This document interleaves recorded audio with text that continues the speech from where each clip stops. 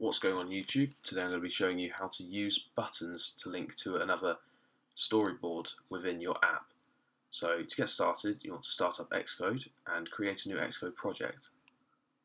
Here you can choose what type of app you want to have, so I'm just going to use single view application for now. And this should work in the tab view application as well. So I'm just going to be using calling the product button for now, and you can call it whatever you want, and now you can choose where you want to save it, and I'm just going to save it to my desktop. So what you want to do is head over to where it says main storyboard and click on this, and you can see that you have one view controller here.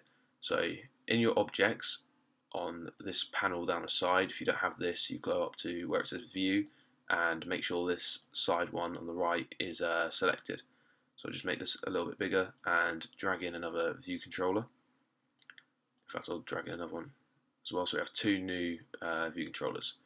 So what we'll do is we'll have on this main one, this is the one that when you start the app, it'll be directed straight to this storyboard. I'm going to put two buttons. I'm going to call this. I'm going to double click on this button here and call this button 1 and this button 2. So what these buttons will do is we'll have button 1 take us to this view controller here, and button 2 take us to this one here. So if we just zoom back in, what we have to do now to link them is you can either right click and drag, or you can control click and drag from the button to the next view controller, and we'll put this at modal. And so you can see there's a little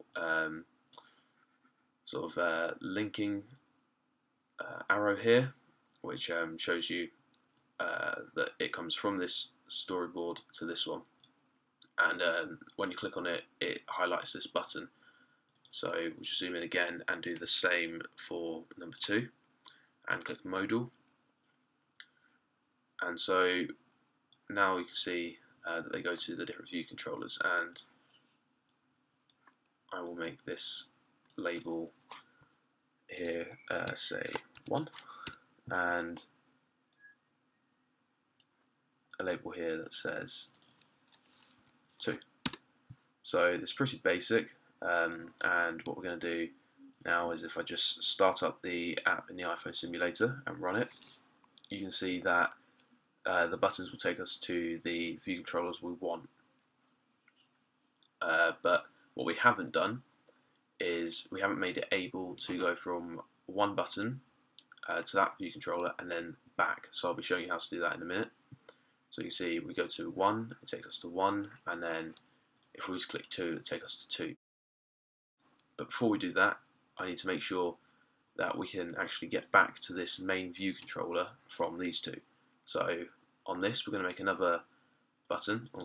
Select this, and we're going to make another button. Just drag this in, and we'll call this back.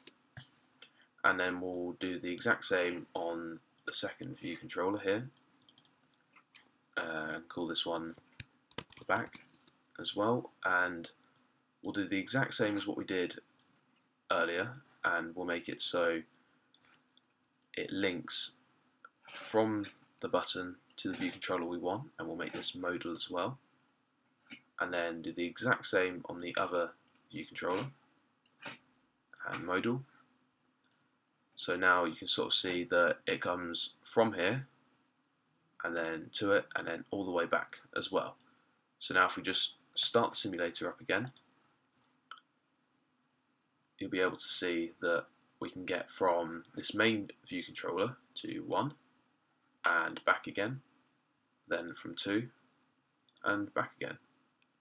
So this can be useful in different apps that you make.